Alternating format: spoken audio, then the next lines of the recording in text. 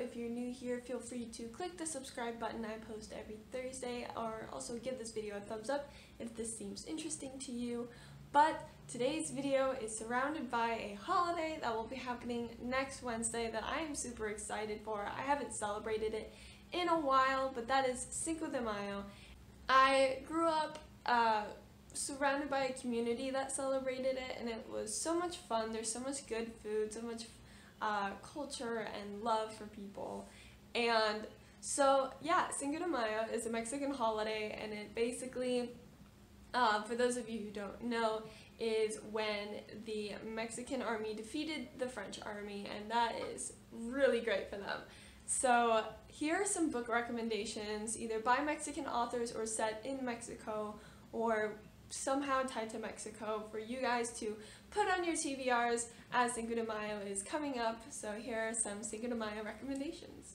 The first one, of course, I had to go with was going to be Mexican Gothic, and this is by Silvia Moreno Garcia, and this is more of a horror kind of thriller book. I know there are a couple of horror readathons happening right now, so this would also be great for one of those. But for those of you who don't know, Mexican Gothic is about a woman whose sister newly weds an Englishman, and they move to the countryside. And one day she gets this frantic letter from her sister saying, you know, things aren't going well, she's in trouble, she needs someone to go help her. So the main character goes to the big estate in the countryside to help her sister, and then a whole bunch of suspicious things start happening, and she's just not sure what to do or how to react or how to help. The next one is Paula Santiago and the River of Tears, and this was written by Tetlarque Mejia? I'm so sorry. But this is a book that was presented by Rick Riordan, and it kind of follows like a Mexican mythology-esque. It talks about this girl who has two friends, and her mother is very superstitious, and so Paola, the main character, and her friends would always meet by the river against her mother's wishes, until one day her friend goes missing, and she's like, we need to find them because the police aren't going to, and this is not the first children disappearance to happen around this river. So she goes on this magical journey to find out what is happening to these children and why, and how she can stop it.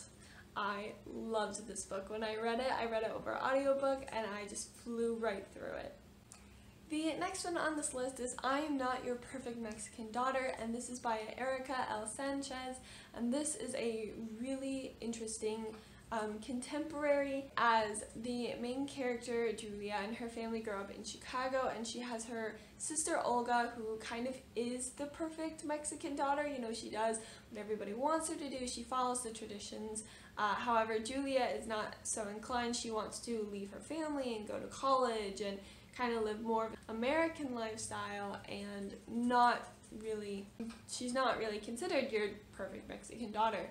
And then her sister Olga passes away in an unfortunate accident, I believe, and some secrets start to come up about Olga that may start to diminish her reputation and her image, and so Julia goes to investigate that and try and lift up her sister's memory to be exactly what it should have been rather than what it was.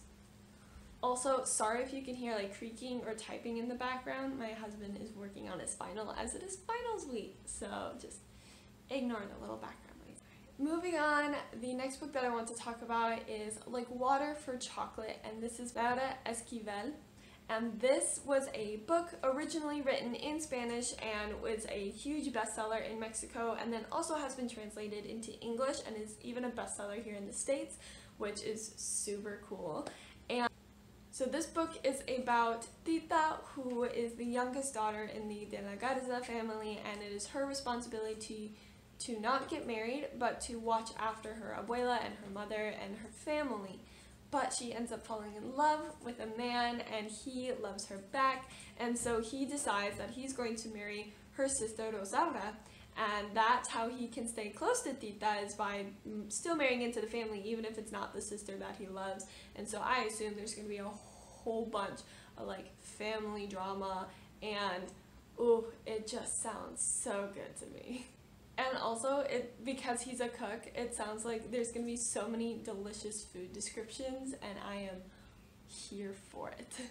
This next one is a recent release, and it's called Somewhere Between Bitter and Sweet, and it is by Kan Kia Kemp. I'm so sorry if I said that wrong, but this is about a girl who wants to open her own pasteleria next to her father, her family's really, nacho taco shop.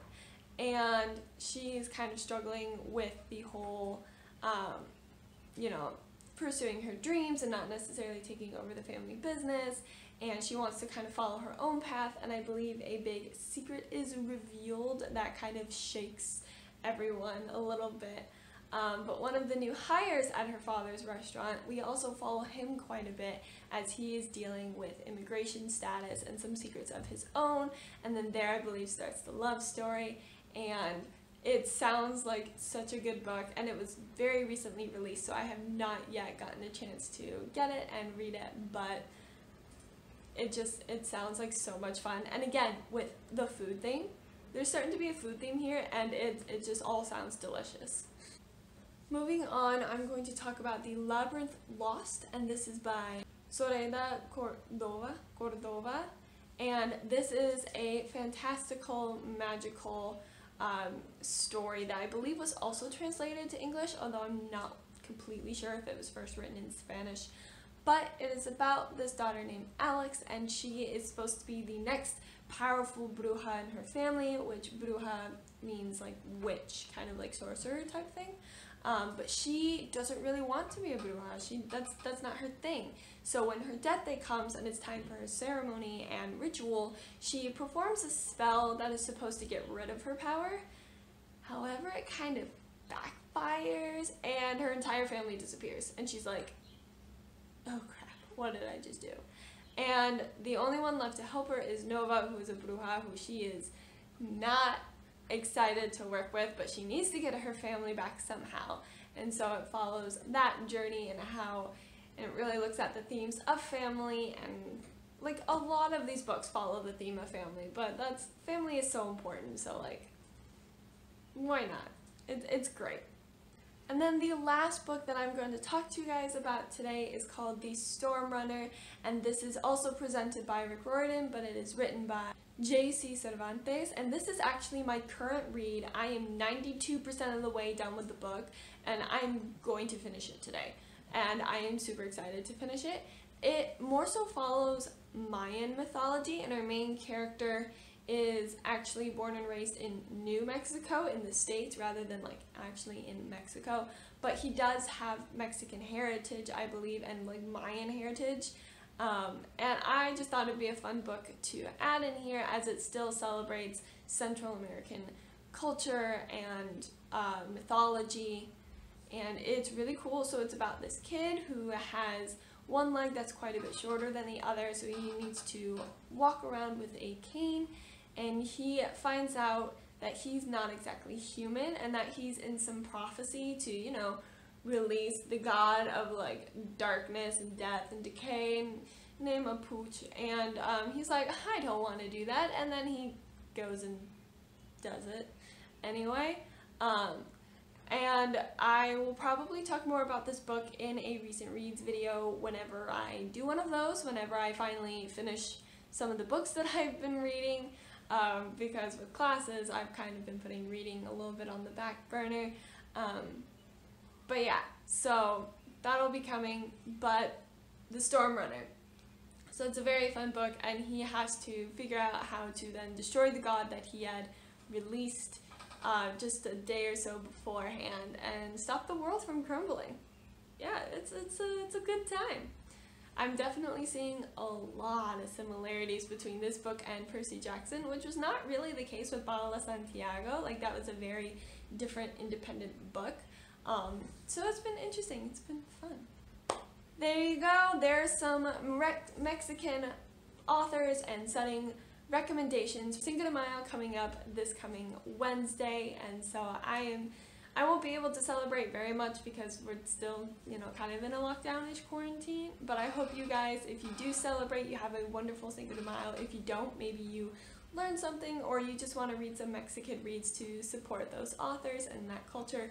But like I said, if you're new here, please consider subscribing. I post every Thursday, and I hope you liked this video. If you did, give it a thumbs up. Also, feel free to comment down below if there are any books written by Mexican authors or with Mexican main characters or set in Mexico for some chunk of the book that I don't know about. I would love for you to comment them down below, and then also just comment really anything if we want to chat for anything bookish. But until I see you guys in my next video, I wish you all a happy reading.